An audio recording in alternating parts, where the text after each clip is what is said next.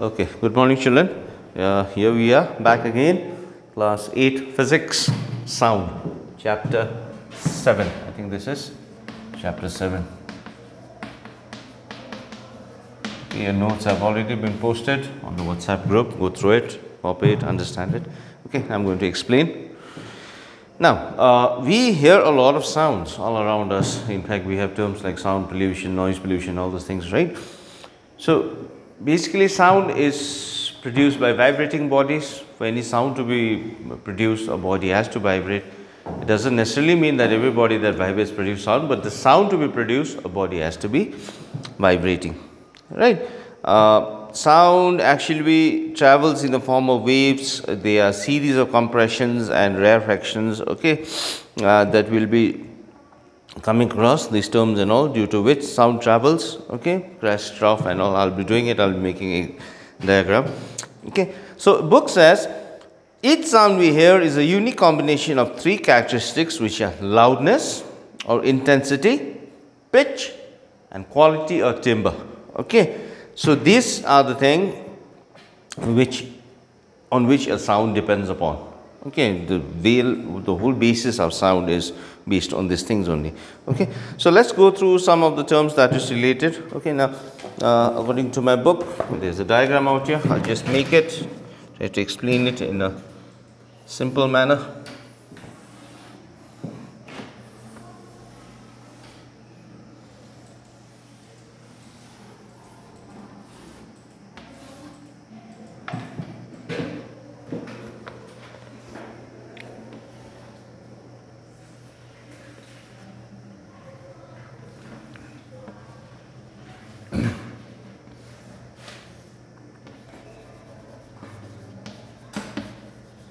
This is your amplitude, okay.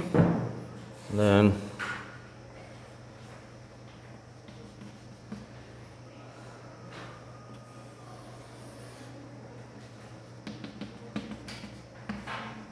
from here till here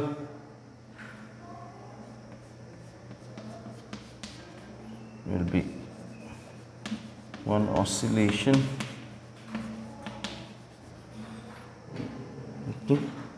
Now, this is the wavelength. Let me just make the diagram. Then I'll explain. Okay. So, crest, trough,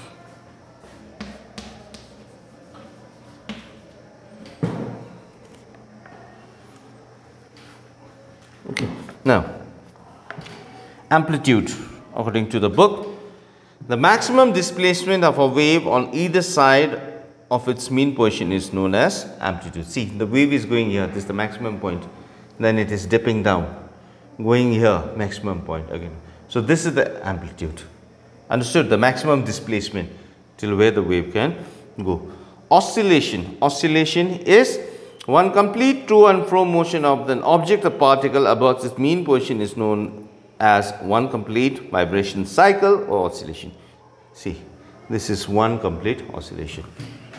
Crest going up, trough going down, okay, mean position up, mean position down, mean position, okay, one oscillation, right. Wavelength, it is the distance between two consecutive rare compressions or rarefactions, okay. So, distance between two waves, that is why wavelength, okay. There are terms like this, scientific terms, compressions and rarefactions are there, okay. I will explain it. This distance is the same as the distance between two successive crests and troughs, okay, and is denoted by the Greek letter lambda. This is the Greek letter, it is called lambda. Right, that is the symbol for wavelength, okay. Now, what is time period? Time period is a time taken by a wave to complete one oscillation, okay. So, by a wave to complete one oscillation, how much time does it take in seconds, minutes, whatever, okay. So, how much does it take to complete one oscillation is called time period, okay. Now, important terms, frequency. Frequency of a wave is the number of oscillations completed by it in 1 second. Okay. If the frequency is high, that means the number of waves being completed in 1 second will be more. If the frequency is less, the number of waves being produced in 1 second will be less. Okay. So that is what frequency is all about. Okay. And it is denoted by F, frequency is denoted by F, right? And its unit is hertz, which is written as Hz. Okay. And mathematically frequency is 1 upon time period. F equals to 1 upon T. This is the formula. Okay. Now let's go to the, so if you go to lab, I don't know how many of you have seen a tuning fork. It's this sort of a thing. Okay. So you hold it here, and when you strike it, this vibrates, and you bring it near the ear, you can hear a buzzing sound. Okay, that's called a tuning fork. Okay. Now, what is loudness or intensity of a sound? Loudness is a characteristic of sound which distinguishes a feeble sound from a loud sound of the same frequency. That's very a loud sound. Don't be too loud. This is too loud. Bring down the volume. The music is too loud. I think these are the words that you hear from your parents or your elders when you're listening to a favorite song. And because sometimes when a favorite song comes on the TV, or you got a favorite song on your playlist, so when your mood is right, sometimes you get into the mood of listening it to in full blast. Okay. That's when your parents or your elders tell you to reduce the loudness, or it's too loud, or when you speak too loudly, people call you too loud. What is all this? Okay, now, so I'm going to go through the definition again. Loudness is a characteristic of sound which distinguishes a feeble sound from a loud sound of the same frequency. It is the amount of sound energy received by unit area per second. Okay, loudness is nothing but it is the amount of sound energy received by a unit area per second. In 1 second, a small area, how much of sound energy does it receive? Okay. Loudness of a sound depends on its amplitude. Higher the amplitude, louder the sound. Higher the amplitude, louder the sound. Lower the amplitude, lower the sound. As the amplitude of the wave is directly related to the energy it carries, we can say that greater the energy carried by a wave, louder is the sound produced. Okay. So higher the amplitude, louder the sound. Understood? So greater the energy carried by a wave, louder will be the sound. Lesser the energy carried by a sound wave, feebler will be the sound, or the sound will have less loud intensity. Right? Loudness of a sound increases with the increase in the area of a vibrating body. That's true. When we strike a small drum and a big drum, okay, the big drum makes a louder noise. Why? Because the drum is bigger. Okay, vibrating area is bigger, so the sound becomes louder. At the same time, a smaller drum, the area will be smaller, okay, vibration produced will be lesser, the sound will be feebler. Okay, so loudness of a sound increases with an increase in the area of the vibrating body. Loudness of a sound also increases with decrease in the distance from the listener and the source. That's very true. Whenever you hear a sound from far away, you won't be too loud, but if you go towards the sound, you go nearer towards the source of the sound becomes louder and louder. And basically, if you have a sound box in a house and you're playing it, and you are outside the house, the music won't be so loud to you, but if you enter the room and go near the sound box, the sound becomes very loud. Okay. So a sound of the same frequency heard at a small distance will be louder when it is heard from a greater distance. Okay. Some other factors on which the loudness of sound depends are atmospheric temperature. That's very true. Due to temperature also, sound energy, sound molecules gets carried away, it goes up. Okay. And pressure. Okay. Pressure also, the pressure makes, pressure all decides the amount of molecules that are there in a air molecules or whatever molecules that are there in an area in a given unit of time, and the velocity of the wind. Okay, wind also carries out. See, sound cannot travel in vacuum. Sound requires a medium to travel. Okay, so in fact, whenever we are talking to someone in the room, is the air in the middle which is transmitting the sound from the mouth to the ears of the person. Okay, and that sound energy vibrates the eardrums and you can perceive the sensation of sound, right. So, if it's a windy area, if the air molecules are getting blown away by the wind, even if you are talking at the top of your voice, sometimes it might be difficult for you to hear each other. Okay. Now, next we are going to do is pitch of a sound. What is pitch of the sound?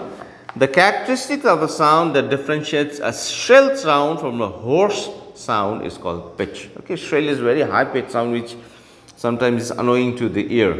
Hoarse sound is a much more of a pitched sound. I will call it a treble. Okay, hoarse sound I would call it a bass. Okay. Now, the pitch of the sound depends upon its frequency. What is frequency? The number of oscillation, number of vibration by a body produced in 1 second. Okay. So, the pitch of a sound depends on its frequency. A sound which wave with a high frequency has a high pitch. That means the frequency is very high. That means the number of vibrations are very high. It will have a high pitch. That's why a woman's voice is much more shriller than a man's voice. In fact, your father's voice will be much more or less shriller than your mother's voice, right? Your father scolding you and the mother scolding you. I think your mother scolding effect, the scolding of her mother has more effect. I think it has got to do with a lot with the frequency of the sound and the pitch. Because if she keeps shouting with that high pitched voice, it starts annoying you, it starts irritating you, so you have got no other options but to listen to her, right? Your father's voice is much more hoarse, much more bass, okay? It might not have that much of an effect on you. Okay. Similarly, the sound of a whistle has a higher pitch than that of a drum, right? So, frequency is high in a whistle. But then, what is the difference between pitch and frequency? You know that sound travels in the form of compressions and rarefactions, okay? Compressions and rarefactions, right? Okay.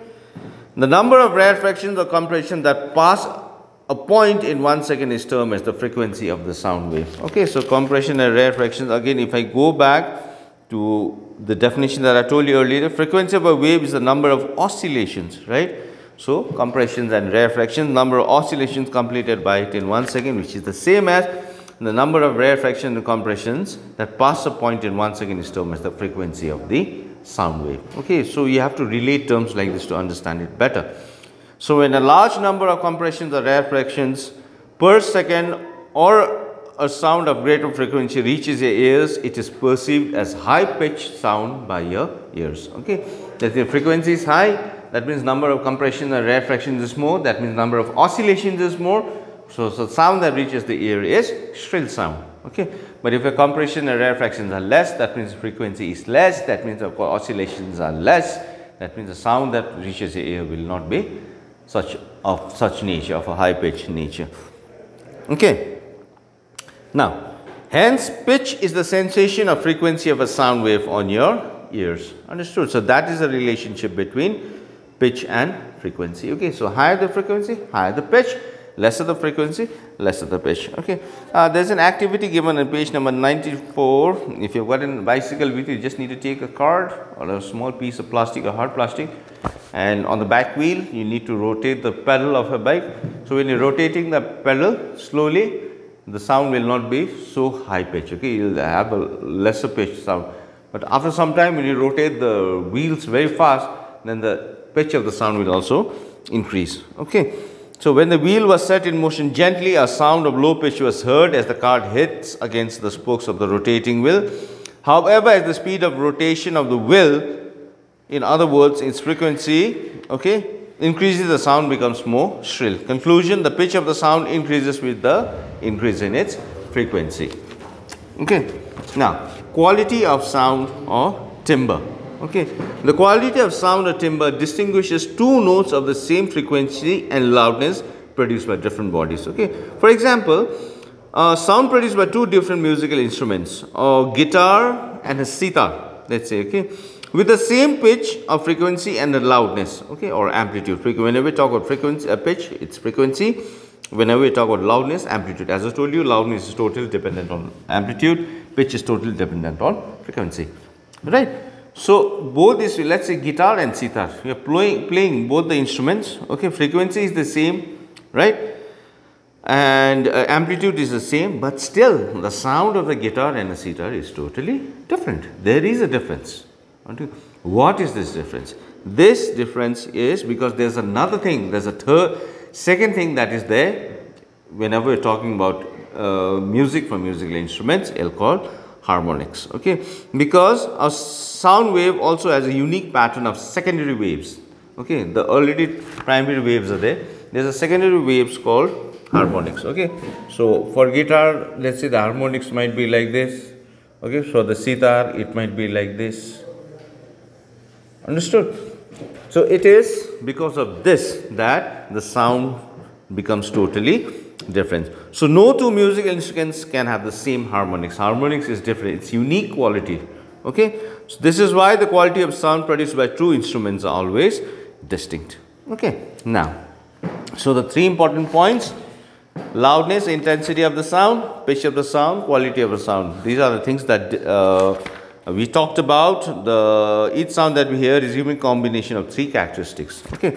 Now we come to what is music and what is noise. Okay. Music is something that is pleasant to your ears. Noise is something that irritates your ears. Okay. So what is the difference between music and noise? Music is sound produced by regular vibrations. Okay. Noise is sound produced by irregular vibrations. Okay. So let's say this thing out here. Let's say this is a musical noise. Okay. I'll try to make it a long one. So this is one tune, then suddenly the tune changes. Okay. Then again change in tune. So you can see that it is gradual. This is gradual. Okay. But what happens in noise? Noise is like this. Noise is like this. There is no particular pattern. The pattern is going on changing, is fluctuating. Understood? There is no flow. There is no gradual reduction or gradual increase in the waves. Okay, it's very erratic. That is noise. Understood? That's the basic difference. So regular vibrations produce music. Irregular vibrations produce noise. Understood? Okay. The sounds of traffic and voices of people in a crowd are example of noise. The difference between noise and music is given in a table. Musical sound has pleasant effect on the ears. True. Noise is irritating effect on the ears. It is produced by regular vibrations in the material. Music. Noise. It is produced by irregular vibrations in the material. True. Irregular, as I've showed you. Okay. Amplitude of vibration and frequency does not change suddenly, as I told you. Okay. It does not change suddenly. Right. You see, gradual. There's a gradual change. Right. Okay. Noise changes very suddenly, erratic, very, very erratic. Okay. The waveform is regular in music. In noise, the waveform is very, very irregular. Okay. Now, musical instruments can be grouped into, now whenever we talk about sound, music and all, I think musical instruments, I think that's what this is all about. Musical instruments totally, completely follows the concept of sound, right? So, can be grouped into three main types depending on what vibrates while playing that musical instrument: air, strings or stretched membrane. Okay, like flute, bugle, saxophone, it's air, column of air that is vibrating within a column. Okay, within a closed column. Then we have strings like your sitar, guitar, violin, all the banjo, all the strings are strings. Okay, stretched membrane, your congo, your tabla, your drums, okay, kettle drums, all those things. This comes on the stretched membrane. Okay. Now, wind instruments, the Sanskrit term is susir vadya. Okay. The flute, the shanai, very Indian. The pungi, that is bean on snake charmer's flute. Okay, that thing. The saxophone, the clarinet, the French horn, the trumpet and the trombone are some of the wind instruments. These instruments produce sound by vibrating air columns inside the hollow of an instrument. That's why I think flute also it has got holes. When you put the finger on the hole, you are stopping an air column from going out. When you lift it, you are letting the air column go out. Okay, so when you're stopping the air column, the sound will be different. Frequency will be different. When you let the air go out, it will be different. So based on how you move around with your fingers, you can produce music of different notes. Okay. Similarly with trumpet, with French horn, with saxophone, you know, it's all about that only, right? How you regulate the air column that is inside a tube, right? The pitch and frequency of wind instruments can be varied by changing the length of the vibrating air column. Okay, like didgeridoo, I think this is slowly catching up right now. It's Aboriginals of Australia, they have this big wind instrument, okay? They blow into it and they produce a very low guttural vibrating noise. Okay, and it's not so easy to do it. I've tried it a couple of times. It looks easy. When you try to do it, it's not so easy to take out that sound and consistently for some time. Okay, so it's all about the vibrating air columns, right? Now, next we have is stringed instruments, instruments with string on them. Strings instruments such as violin, guitar, sitar, sarod, veena, banjo, cello produce sound when the strings are set into vibrations by plucking, striking, or drawing a bow over the strings. Like a violin, you draw a bow over the strings. These instruments are wooden frames which are partially hollow from within. So electric guitar and all, they have got a pickup and all, that is totally different. But in normal guitar, an acoustic guitar, bass guitar, whatever, it is hollow. So in that hollow, that area acts as the area where the air columns will vibrate and the sound is produced from the strings that have been struck. So these instruments have strings of different thickness so as to produce sounds of different pitch. Like a guitar, it has got 6 strings, right? It has got different thickness, and when you strike one string, the bass guitar has got a bass sound. The first string has got a very treble sound, very high pitch sound. So it depends all upon the thickness. Okay. Moreover, the player can also change the length of the vibrating strings to produce different sounds. Okay. So these are stringed instruments. The next we have is percussion instruments. Percussion instruments are known as, string instruments, the Sanskrit term is tantu vadya. Now the percussion instruments are known as avanadu vadya. Okay, so instruments such as drum, timpani, snare drum, tabla, dholak, mridangam produce sounds of vibrating by stretching membrane. Okay, so we all know that drums and all, round structure there over which there is a stretch membrane. So when you strike this membrane, sound is produced, right? That's how it goes. That's how the sound is produced. The membrane vibrates on being struck. Some instruments such as cymbals, xylophone, etc. produce sound by the vibration of the whole bodies. Okay, in a drum set there is a cymbal also. Such instruments that produce sound on striking, shaking, scraping or rubbing are called percussion instruments.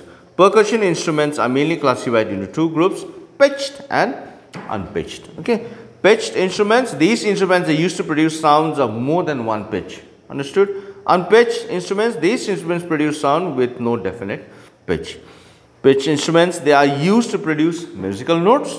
Okay, unpitched instruments, they are used to provide rhythms irrespective of the song's harmony or melody. Okay. Pitch instruments are xylophones, marimba, tubular bells, etc. Unpitched instruments are snare drums, cymbals, etc. Okay. Now we have reed instruments also, are those musical instruments that produce sound when air is blown through them. Example, your harmonium, your mouth organ. Okay. Harmonium also, when you, if you've seen, okay, you'll have to blow, keep blowing air. Otherwise, it will not produce any sound. Okay, like a mouth organ also, harmonica, right? You have to blow the air through the slots. Then only the vibrating metals that is there inside produce sounds of different notes. Okay, now monotone. You have daily conversations with your parents. What is monotone? Friends, teachers and siblings. You change the pitch, volume, rhythm, timbre and speed of a voice to express your meaning. For instance, you make a voice assertive while asking a question, stress a word to add emphasis, pause to add suspense, vary your voice to express different emotions. Okay, so every day when you're talking, like right now also when I'm talking, whenever I have to stress on certain terms, I will have a different quality of a sound. Okay, the way I sound will be different. If you have to be angry, assertive, if you have to be kind and begging, your voice is slow, all those things are there. Okay. So, however, it could happen that while you give speech, your tone remains unvarying and which you might end up saying everything in a flat tone, like a robotic voice. Okay, a sound which never changes or goes up or down is called a monotone. In one tone only, like a robotic voice, right? There is no fluctuation. Humans cannot have a monotone. You will have to have different notes, right? So monotone sound never changes in pitch, loudness, timbre or speed. Everything remains the same. So if a person speaks in monotone, his voice is flat and boring. It would seem as if the person has no interest in the audience or his message. Moreover, he won't be able to communicate his message to his audience. Okay, so I think the Greek word for one tone is monotonia, from which the word monotone and monotonous are derived, which means dull and monotonous comes from the word monotonous. It's a monotonous situation. The whole picnic was monotonous. You know, it's the same thing going on again and again. It becomes basically, whenever you use the word monotonous, we are trying to connect it to the word boring. Okay, now what is the unit of sound? Unit of sound is always in decibels. Okay. Small d, capital B. Okay, this is the unit of sound. Unit of sound is decibels. Book says the loudness intensity of sound is measured in decibels. Human ears can pick up from 10 decibels to 180 decibels.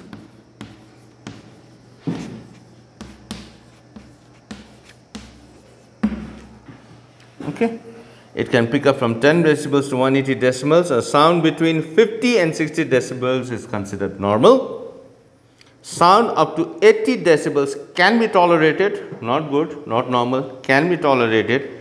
Sounds above 80 decibels can have harmful effects. Now that is going to affect you. It's going to irritate you. You know, noise pollution, children, is so dangerous these days that we don't realize. Like, see, we see air pollution, we see water pollution, we see that pollution, this pollution. Noise pollution, you might think, oh, noise is something abstract which you cannot see. But if you are subjected to an area where there's a lot of noise pollution, you will have very low concentration levels. You will be, most of the time, you will be irritated. You won't be able to concentrate. In fact, it even plays around with the sleep pattern. You will not get a good night's sleep, a proper sleep. Okay, your food eating pattern also gets affected. Okay, and sometimes due to all these things, you might get residual diseases like diabetes and blood pressure and all those things. So, you know, one noise pollution, understood? And a person's temperament, how patient you are, how calm you are, how fast you get irritated, all these things can also be affected by noise. Understood? So, if you are subjected to noise pollution, it's better that you move away from. And the culture of headphones, children, you might think that you look cool by putting a headphone in the ear and moving around. Yeah, for a certain time, maybe 15 minutes, half an hour, it's okay. But if you're moving around with headphones the whole day, the sound, the blast of noise in your ears and your eardrums are vibrating the whole day. It is a bio organ. It's an organ made naturally, organically. It will, after some time, when the eardrum will start becoming flaccid and it starts becoming not so tight, it will start vibrating lesser and lesser and lesser. What will happen? You will start turning into a deaf person. Understood? So, you have to be very careful about all these things, children. Okay. So, there's it says a sound of about 90 decibels and more causes many health problems. Some of these health problems are feeling of annoyance, as I told you, aggression, anger, anxiety and stress, tension. Okay. High blood pressure and heart problems, see, heart problems also. Headache, feeling of fatigue, fatigue means tiredness, and sleep disturbance. You won't be able to sleep properly. Reduced work efficiency. If you are not functioning properly, you think you'll be able to work properly? No, you won't be able to work properly also. Loss of hearing, very important. I have a friend, he used to listen to headphones, music the whole day. He used to work and headphones used to be in his ears, and he did this for I think a year or so. Right now he is deaf. He does not hear properly. Now these days when we have to communicate with him, we have to use sign language. He was a normal person who could hear. Now even the way he talks has changed because he cannot hear anymore. That's the one side. The other side, it affects your psychology. What happens to you when you turn into a deaf person? That means you are turned into a physically challenged person now. Okay, you come under the different category. So it affects your psychology, it affects your confidence, it affects the way you look at yourself. It affects so many things in your life. Okay, so you should not play around with this kind of things. Okay, so noise pollution is a very important topic. You need to pay attention to it. Okay, like if you see busy street traffic, the noise is 70 to 75 decibels. As I told you, 80 decibels you can tolerate. So 75 decibels is also high. Vacuum cleaner looks like a harmless object, but look at the decibel level, 80 to 85 decibels, very high. Large orchestra, 90 to 98 decibels. Headphones at maximum volume, 100 to 105 decibels. See, I'm telling you, it's very dangerous. Jet aircraft, 130 to 140 decibels. Understood? So all these things are going to affect you, all these things are going to harm you. So you need to be careful in the future. So thank you, children. I think we're done with this right now. So we'll be continuing with the next chapter later on.